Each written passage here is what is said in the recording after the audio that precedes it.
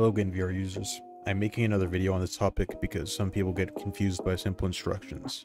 So I'm making this video to further explain what needs to be done to fix your problem or to get help from me. So the first thing that I'm going over here is how to troubleshoot your path, because this is the main problem that people have, even though typically you just have to copy and paste, but replace username and nothing else. Like I said before, this part is usually just copy and paste, but there are some problems people often run into that can be easily fixed. For example, one of the main ones that I see often is people have downloaded multiple Oculus setups. So theirs will look something like this. Even though there's this Oculus setup here, it'll often have a 1 in brackets, or whatever those things are called. All you have to do in this case is remove the 1 and the brackets, press enter, and then it's fixed. Another issue I run into is that occasionally it will ask you what you want to use to open the Oculus setup. I can give you an example of this to show you what it looks like, and then I will show you how to fix it.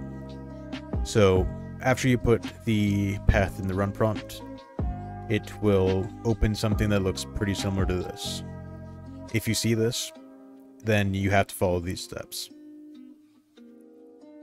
The steps are pretty simple. What you need to do is simply open your file explorer, go to this PC, open your C drive, and then drag your Oculus setup into it. When you get to this point, edit your path like this example shows. Simply remove desktop as well as your name here and users. Remove the bracket, and then use this to put in your run prompt. That should fix the problem. Lastly, this is another problem that people will often run into, where it says ineligible drive selected.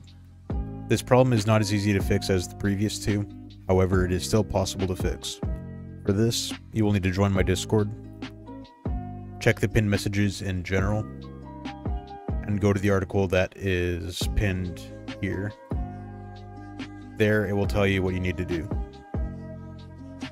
However, you will need to make sure that where it says here in step 4 to select a folder in your C drive, you will need to make a new folder in your D drive that you want to put the Oculus setup in, and then continue with the steps. And now chances are you probably have fixed the issue you were having. If you're still watching this video, I would like to ask you to leave a like and subscribe. Additionally, even though this likely only took you minutes to get working, I have spent hundreds of hours working out how to fix all of these kinks related to the Oculus software. So I would greatly appreciate it if you could send me a tip or stop by one of my Twitch streams to show support.